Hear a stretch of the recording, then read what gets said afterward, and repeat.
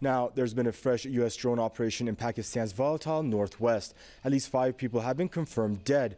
Now, 2 missiles were fired at a compound in Mada Khail neighborhood in North Waziristan near the Afghan border.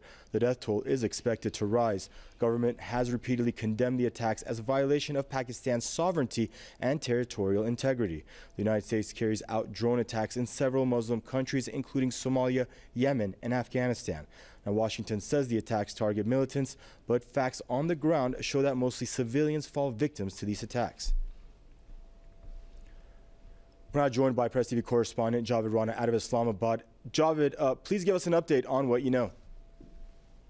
My information is that as many as 7 people have been killed in the Khail region of North Waziristan.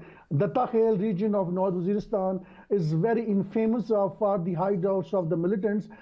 There is a stronger possibility that the drone attack was targeting some of the residents or the compounds or maybe the training camps of the militants. Who are these militants, whether they are good or bad, because unfortunately in the past that has been the distinction. I cannot independently verify that. Even the identity of those who might have been killed, that remains unclear. But generally, we use the term of militants to give a broader picture that there are these could be suspected militants. This area, like other parts of the tribal region, remains off limit to the journalist.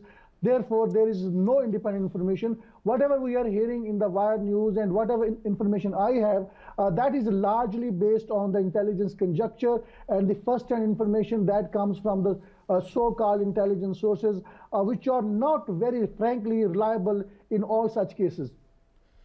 And Javed, how popular are these drone strikes with the people of Pakistan when time and again innocent women, children, and civilian men are killed by them? Well, drone attacks have never been popular.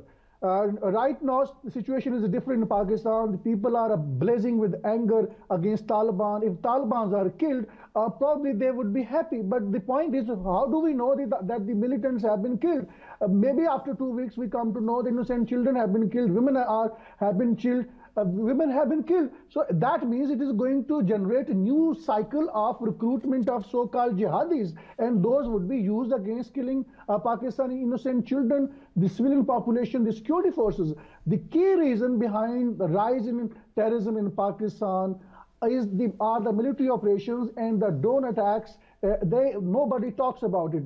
These were the military operations which also we should accept as a reality, as a matter of fact, that in collateral damages they killed innocent children. Now the Taliban are making it a sort of a propaganda warfare. We are giving them justification to kill our children. Unfortunately, that should not happen. Even in one of the drone strike, we should not forget more than 88 children were killed in a madrasa. So in this situation, the drone, in fact, have turned out to be counterproductive, something the government of Pakistan has been saying all the way. No situation in Pakistan is different. People would not object to these drone strikes if Taliban are killed. There is a big if. But again, where is the question of Pakistan's sovereignty that Pakistan should also address?